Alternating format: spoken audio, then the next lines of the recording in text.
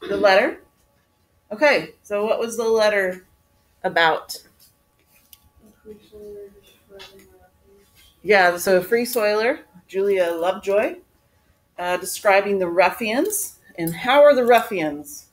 No, they're bad. They're bad, bad, bad, bad. How do you know they're bad? Because what they do. What did they do? They started a fire They started a fire. Where? and Osawatomie, right? Another Native American name. Anything else? Is that it? They just burned the town down? they burned more than one. Okay. Yeah, I think she might have been referring to the sack of Lawrence earlier. Anybody die? Yeah. Who? John Brown was trying Mm-hmm. And what was he trying to do? find his saddle. Yeah, he was just trying to find his saddle and he got shot. Okay.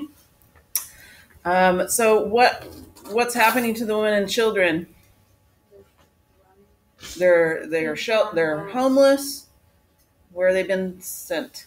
They've been hiding in the woods. Yeah, they're hiding in the woods, fearing for their lives. What else has been happening to the people? For their prisoners. And what are they fearful of? Dying, perhaps, but there's something specific. Getting scalped.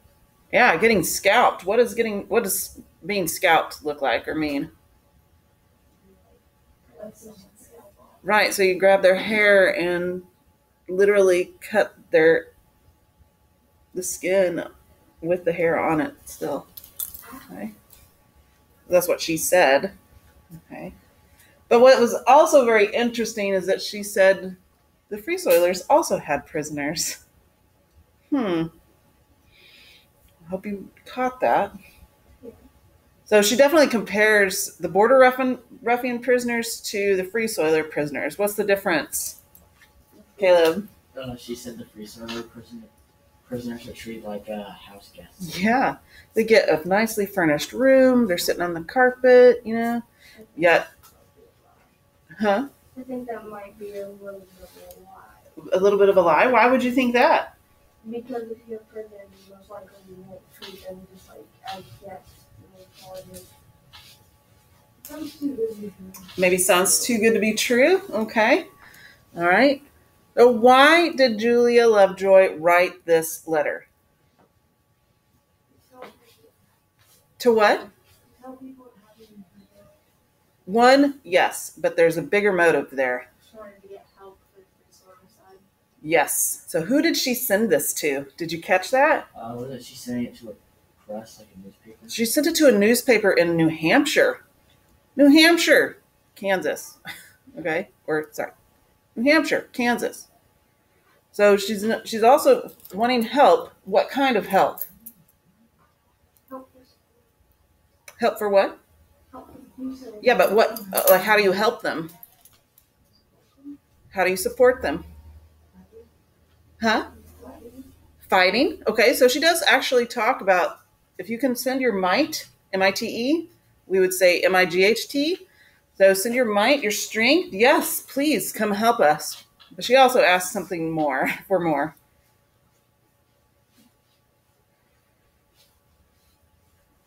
And if you didn't catch this will change the way you view the letter. Not only is she asking for strength, but she's also asking for money. Okay, not cash money, because what could happen to it? It gets stolen. So what should you send instead? A check. Okay. So why does she need money? Maybe to rebuild, yes. But she says something very specific. For food. Yeah.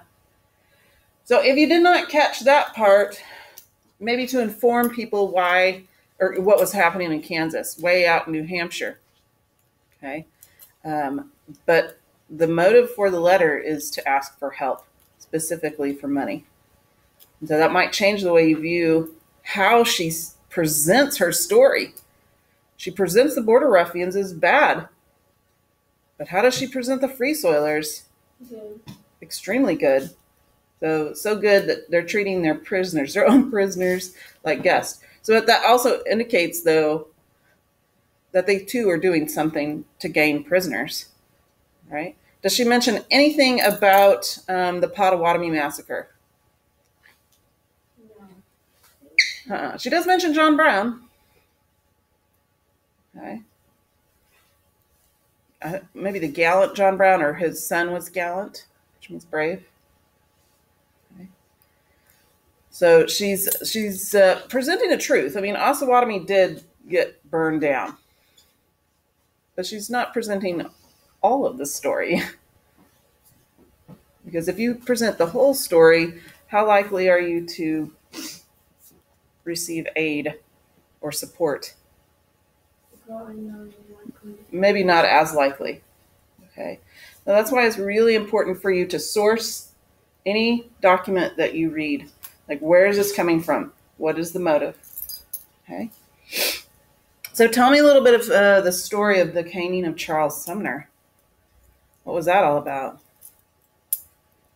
Leah, can you tell us a little bit about it? Probably not. What? You're in the front row. Who's Charles Sumner? What happened to him? Caitlin? He got beat up He got beat up. Why? because wasn't it in court It was in Congress. in Congress? They were arguing, and I forgot what the other guy's name was, but he started beating Charles. Okay, so what was the argument? Someone tell me what the argument was. Lily, do you know? Remember? It's been the basis for everything we've talked about for the whole semester. Speech. It was a speech. He gave a speech on what? Slaves. It was about slavery where? Or potential slavery where? Where? California. Not California. Lavender? Kansas. Kansas. Right. So was he for it or against it? Yes. He was against it. He's pretty strong language. Okay. So he also called Andrew Butler a name. But Preston Brooks was the one that beat up Charles Sumner because he was like, how dare you? And then he was somehow calm with it. Like, okay, I'm gonna just accept my. Only when That was only in the cartoon, though. And Meiji drew it that way to show, he didn't do anything except for speak words. And this is how the South reacts. Okay? So Preston Brooks was defending the honor of his cousin, basically, and slavery, if you want to look at it that way. Okay. All right, so we're getting closer and closer to not actual violence. We already are in the middle of the violence. Right? So I get to tell you one more story before we talk about the Civil War that includes violence. Okay? And that includes John Brown. All right. So I'm going to tell you a little bit about John Brown, and then we'll go from there. This is a presentation, but this is really just background information on John Brown, so you don't have to take notes, but you can if you want to. So we know that John Brown executed some people in Kansas and then left because he had something else planned. Okay, and that was at a place called Harper's Ferry, and this is in Virginia. Virginia has come up a lot in our history on slavery. Nat Turner is from Virginia. National Enquirer, or not National Enquirer, the Richmond Enquirer. So Virginia apparently is a big state. Robert E. Lee is from Virginia. If you don't know who he is, we'll talk about him in a minute. All right, so here's Mr. Brown. Come on. We already know that. Okay. So again, this was the section that my intern did, so we put a lot of information in there. So I'm just going to sum up what he says. So he's a militant abolitionist. He wants to free all the slaves by any means necessary, specifically through physical means. So he leaves Kansas and he travels north to get support for this plan he has. And he wants to free Southern slaves. And he says, only through insurrection. What does insurrection mean? That word has been used a couple of times this year already. What does an insurrection mean? Yeah, like a violent uprising. Like a violent uprising, yeah. So only through insurrection can this slave-cursed republic be restored to the principles of the Declaration of Independence. He doesn't say from the South, he says from the Republic. That includes the whole entire United States. Okay, so I don't think he's necessarily blaming one section. Everybody's involved in this. So he wanted to create a safe place for freed slaves to go to in Northern Virginia, which may have been one of the reasons why this was a failed plan, because Virginia is a slave state. Okay, but he expanded on his plan. So what his plan was is to take over a federal armory. What is an armory? Where they hold weapons as well as the ammunition that goes with that. Sometimes they call it an arsenal. What does federal mean? Government. So this is a United States federal armory. So essentially what John Brown wants to do is attack the government. Okay? It's not a good thing. They want to arm themselves and then recruit nearby slaves to join the insurrection and go through the countryside of Virginia to free the slaves. Which also sounds like who? Harriet. No, because she didn't do it with weapons necessarily. She did it in secret. Who's that? Nat Turner. It sounds like Nat Turner. Okay. Sounds like Nat Turner. So he wants to get the nearby slaves to join their cause, arm them, and then invade the South, freeing the slaves as they grow. So how much support do you think he's going to get in this stage of the issues of slavery and Kansas? Maybe not a whole lot.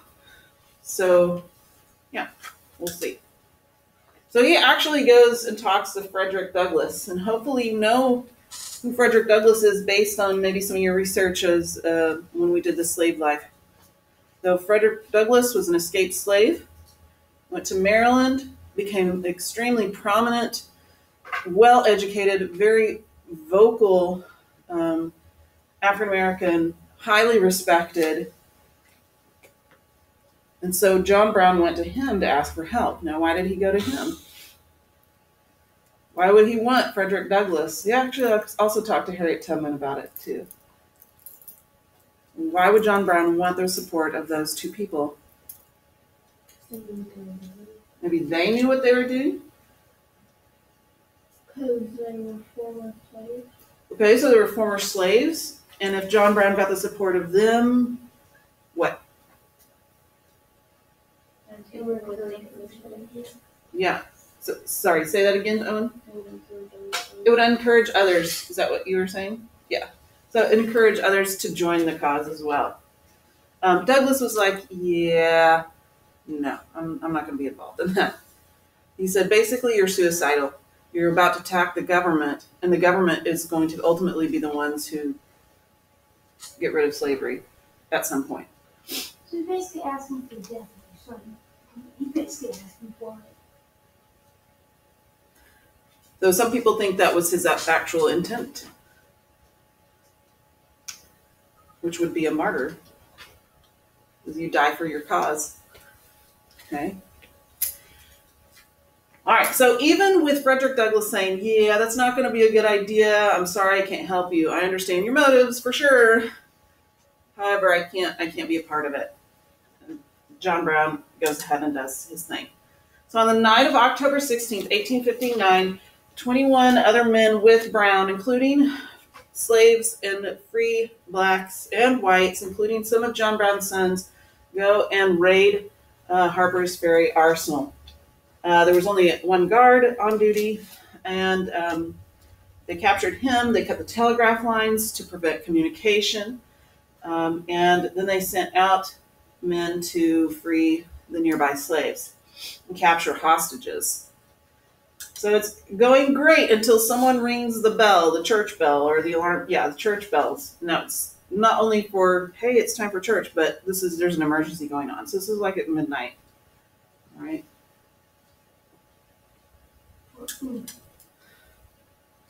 So the local townspeople and militia all get together to surround Harper's Ferry, cutting off any possible escape. So Harper's Ferry is the name of the town. I know it's sounds weird, but it's at the point of a river, and that's why it's called Harper's Ferry, by the way.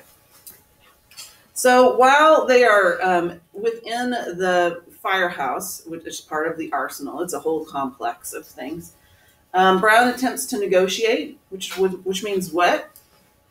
What is Talk your way out. Talk your way out of it. Yeah. And he sent men out there to negotiate, but once they got out there, the militia kept on killing them. So they're like, okay, well, that's not going to work. All right, so they're trying to figure out a way to escape the firehouse. And this is the firehouse. You can go visit it. And, of course, I'm sure there's a state park or national park there. Maybe not national, but there it is. So the president at the time was James Buchanan, and he actually hears of the raid and calls on a military leader named Robert E. Lee. So he gets the U.S. Marines to come in and take care of the raid. Though something that's really interesting here is that the Secretary of War actually had heard that there might be something happening a couple of days beforehand. And he was like, that's never going to happen. So he ignored the warning. Okay. He said, a scheme of such wickedness and outrage could not be entertained by any citizen of the United States.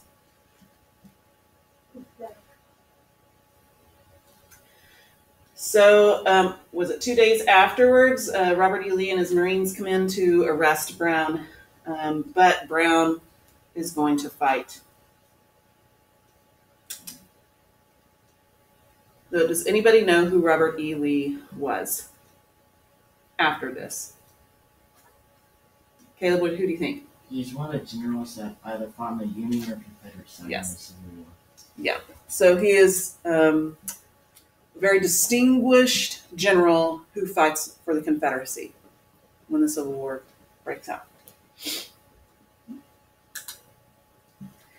So here we have a drawing to memorialize, because they didn't have pictures or photographs commonly used here. So here's the firehouse that they hold themselves up in. We've got the army here. This guy. Oh, engine house, sorry. We got some people here injured. They're pretty calm against 21 people. It doesn't go well for John Brown and his people. So they storm the engine house. Brown is knocked unconscious. Two of his sons are killed. 5 of Brown's men escaped, 10 killed, 7 including Brown are captured. So he goes to a Virginia jail. He's put on trial rather quickly and is sentenced to death. Ooh, treason, conspiracy, and murder. I'm sorry, what did you? All right, so let's take a look at this flyer. Treason. What is treason? Warning? A warning? No. Betrayal. It's betrayal of what? Government. Of your country. Okay? And that's, still a thing. And if you are tried and found guilty of treason, the consequences are death. But it says, all true Christians who believe in immortality through Jesus Christ alone are requested to pray for Captain John Brown, who is now under sentence of death and is to be hung next month for righteousness' sake, and doing justly with his fellow man, his country, and his God, by request of one who loves the truth and feels for the man that is to die a martyr to it. This is November 4th, 1859. J. Summersworth. So is this for or against John Brown? For. This is for. Okay. So what is the justification for what Brown did? What is Mr. Summersworth saying what he did was right? He did it for God. He did it for God. Okay. He did it for God. Okay. And for righteousness' sake. I feel bad. All my dude did was just try to throw them sleep and do that. Nat Turner did it for God too, right?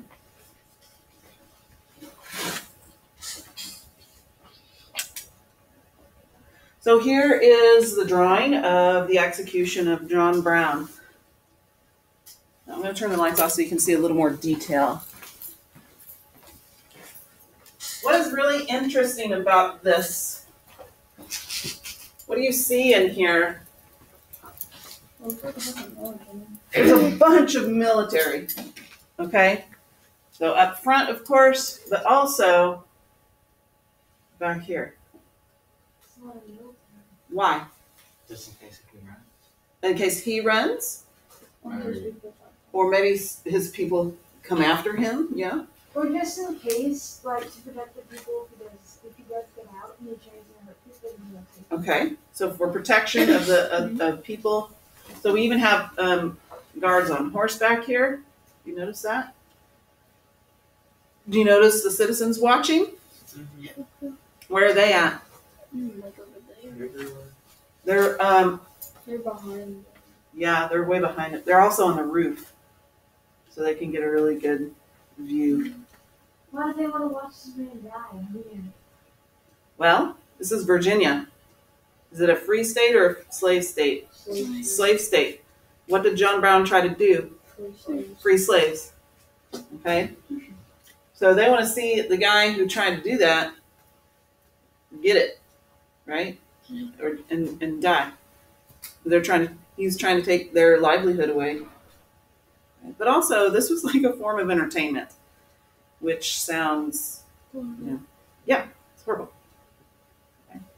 Sounds horrible now, but back then they were like, ooh, entertainment. And they didn't have TV. They They didn't have viral videos. You know? And they wanted to be able to say, I saw John Brown die.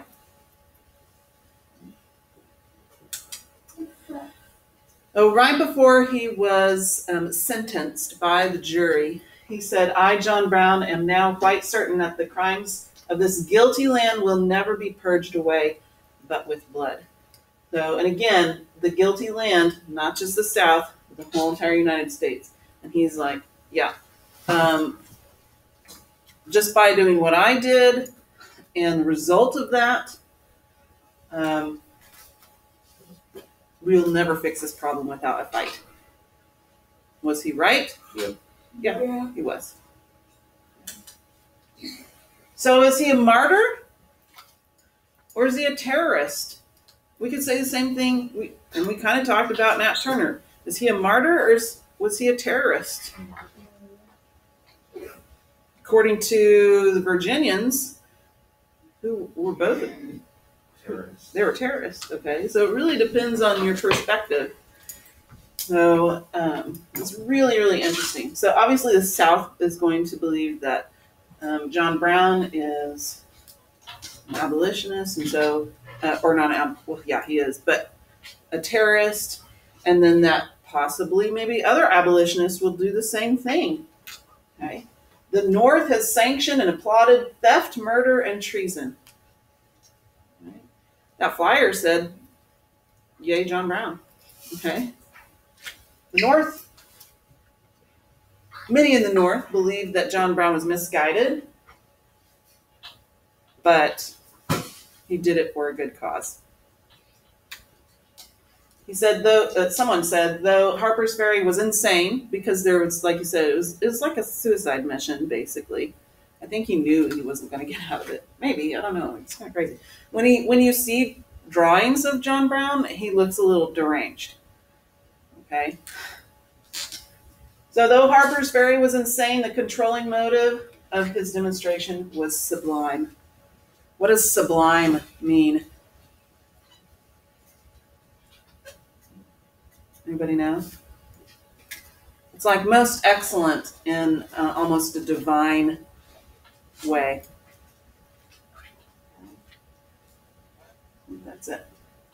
So, what I find really interesting, because he, along with Nat Turner, are very controversial. So, how do you justify what he did? He did it for a good cause. It's hard to think about. And what I find very interesting is in the past year, there has been a movie released and a Showtime series that feature John Brown for some reason. The first movie trailer that I'm going to show you is called Emperor. Now, it features John Brown, but it focuses on one of the real life person who was part of the raid at Harper's Ferry, and his nickname was Emperor. So you tell me what you think about this after you see it. I'm already dead. I've taken lashes my whole life to keep my family safe, but they will never whip my son again. You do this and you're dead. I'm already dead. You gotta go. That man who escaped your plantation single-handedly killed 3 men. I ain't trying to break you down. Well, you might as well give up now. He's smart. They say he's African royalty. They call him Emperor. So you can't take the heat, don't light the fuse. You know why they call me Emperor? Because my granddaddy was a king. In me, I trust ya. So you killed a bunch of white folk. Came here ready to fight on this night. What you bring him here for? Ain't you got no manners? The longer he keeps it up, you got yourselves a rebellion. I need you to be the spark that lights the fuse. Yeah, you better just fight for your life. I guess I'm in trouble then. He's a brave man. It's too risky. You're going to get yourself killed. It's the only way I can free my son.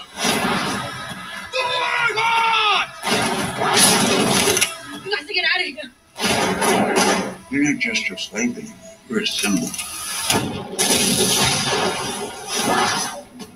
You ever consider going the outlaw business? Boy, I got the whole South chasing me. I'm already an outlaw. Run for your life. I want to watch them. Okay.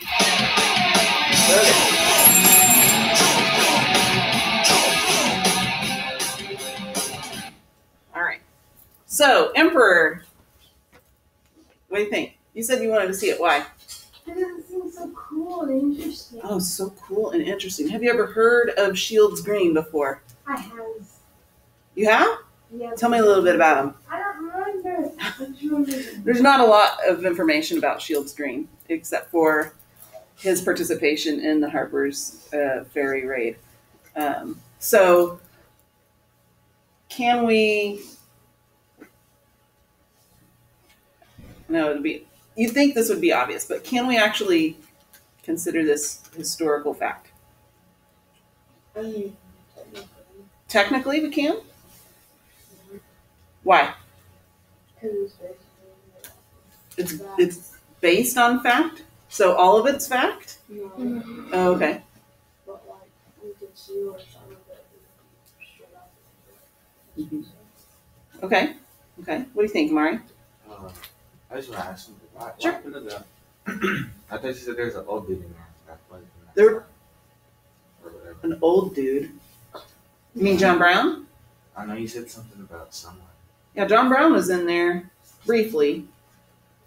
Frederick Douglass was in there. Did you catch that? Yeah. Okay. All right.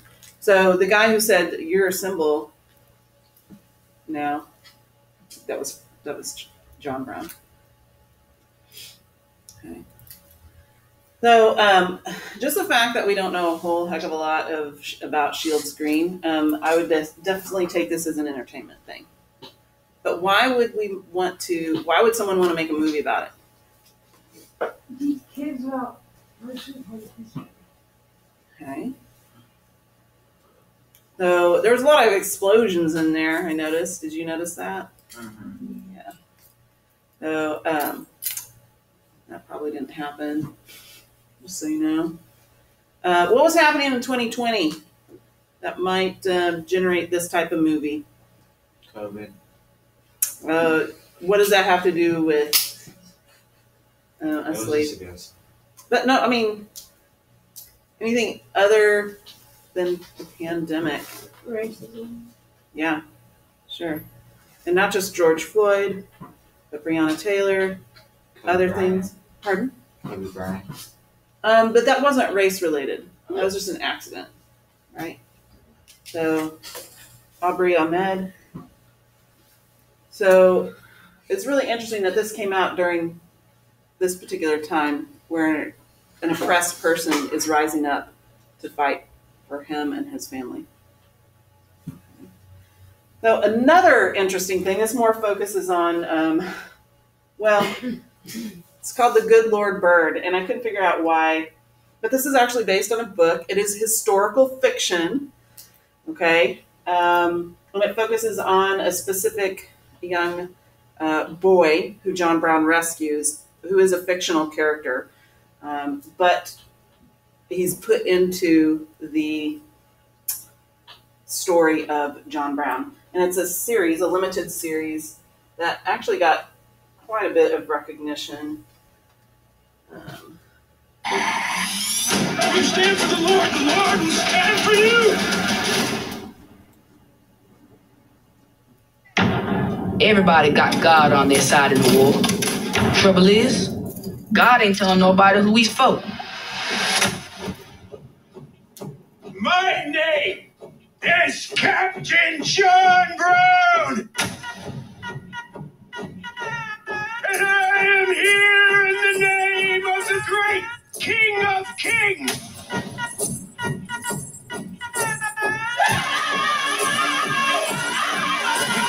The Holy Redeemer, the Man of Trinity. Because he is on the side of justice.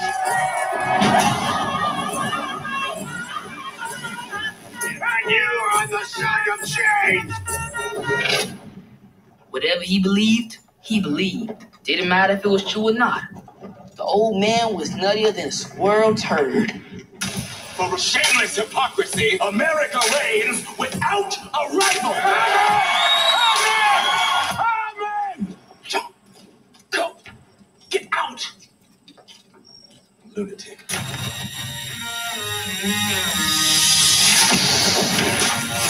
Onion, you've been reading the Bible? Not too much happening, but I've been thinking of Dolly Way. We can work with that. You stand for the Lord will stand for you.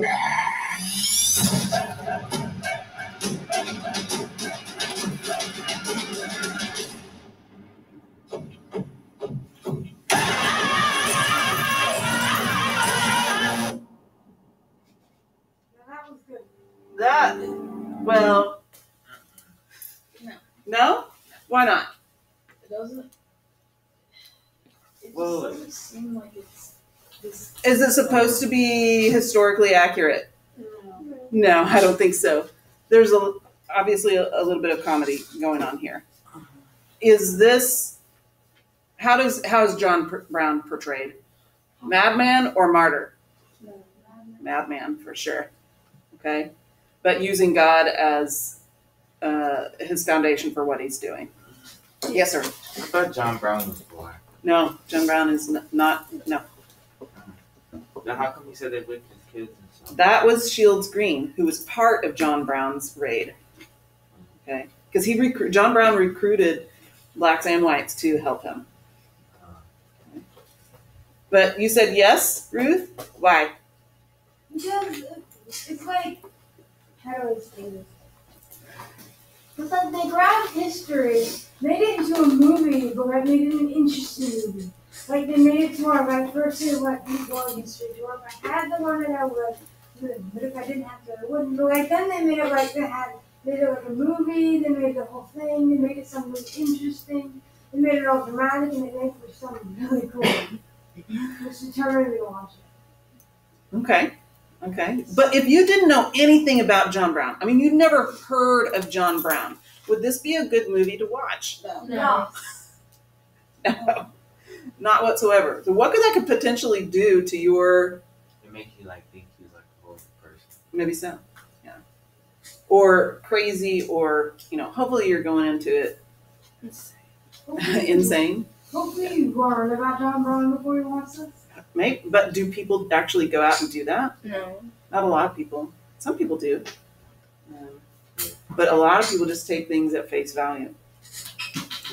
So I find it really interesting also that this series came out during the time it has. So, whatever you think, who knows. But so two films within the same year. Okay. So tomorrow, what we are going to do is we're going to prep you for your assessment. So you're not going to have like a formal test, so to speak, for the impending crisis. So you will, though, have to state a claim and then prove it with evidence. Whether or not John Brown was a madman or a martyr. Okay, and tomorrow I'm going to give you some documents that you could use for that purpose. Okay, but the last thing I want to show you, and we can talk about the actual thing. A couple of things I want to show you, and we have time, is John Brown's last speech. So these are his actual words before he is sentenced to death. Is that actually him? No, it's an actor. So this is David Strahan, I think. No, I forget what it's. Here he addresses the court that would sentence him to hang. In the first place, I deny everything but what I have all along admitted. The design on my part to free the slaves.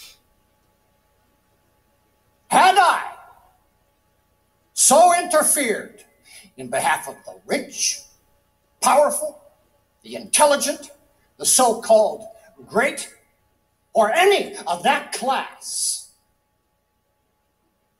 and suffered and sacrificed what I have in this interference, it would have been all right. And every man in this courtroom would have deemed it an act worthy of reward rather than punishment. I believe that to have interfered, as I have done, as I have always freely admitted I have done, was not wrong, but right. Now, if it is deemed necessary that I should forfeit my life for the furtherance of the ends of justice, and mingle my blood with the blood of my children, and with the blood of millions in this slave country, whose rights are disregarded by wicked, cruel, and unjust enactments, I submit, so let it be done. All right. So what do you think of John Brown now? Those are the actual words he spoke. I think we both. What do you think about? Does this sound like an insane person? The words that he used, it makes him sound like a murderer. Well, what is his emotion? I think he's angry, for sure. But he gets choked up at one point. Oh, like the It's about his children, yeah. But what is he willing to do? He's willing to die. He's like, so let it be done. Let's get on with it. Let's do it.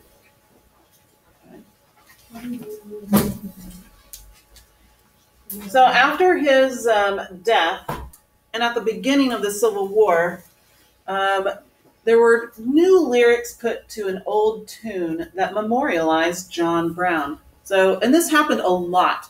The song Yankee Doodle Dandy was actually a British song. The lyrics were changed to actually make the Yankees, the American colonists, look better. But the tune is Say Brothers, which came out of the Second Great Awakening during the religious revival of the early 1800s.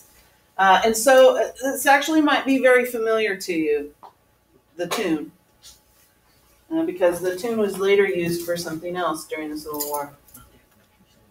So I want you to listen to John Brown's body lies a mouldering in the grave. John Brown's body lies a mouldering in the grave.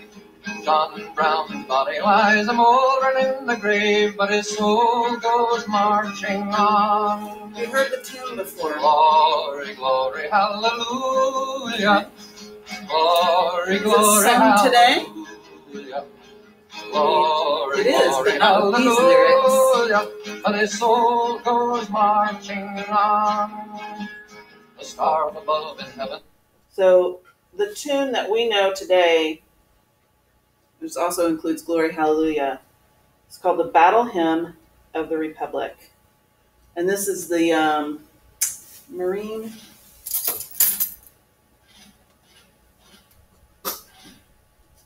U.S. Marine Band and Choir.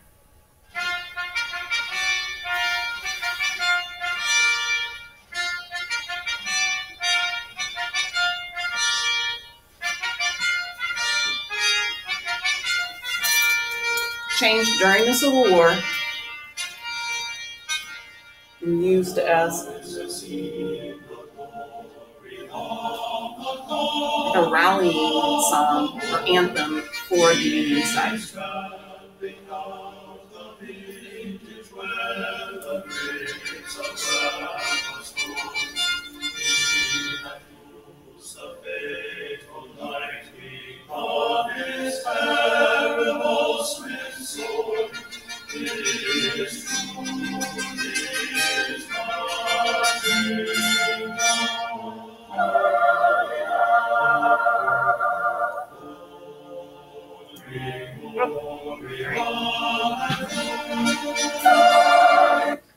So I find it very interesting that the John Brown song, here are the lyrics, becomes an anthem for the North that ultimately changes to what we have sung today and are still singing today as a very patriotic song that comes out of the John Brown history, which, a lot of people are like, he's crazy. But I just find it interesting that all this is melded in together to what we know today and use today. So, John Brown, body lying moldering in the grave. What does moldering mean? Rotting, yeah. But his soul is marching on with the Union troops, right? I mean, that's what it's all about. So even though he was whatever you think he is, he was his symbol. I mean, his became a symbol for the Civil War, or at least the Union side. Okay, I think that's all I.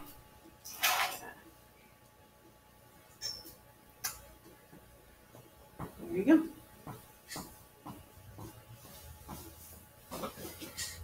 Tomorrow we'll talk more how to set up your madman versus or martyr claim and proof.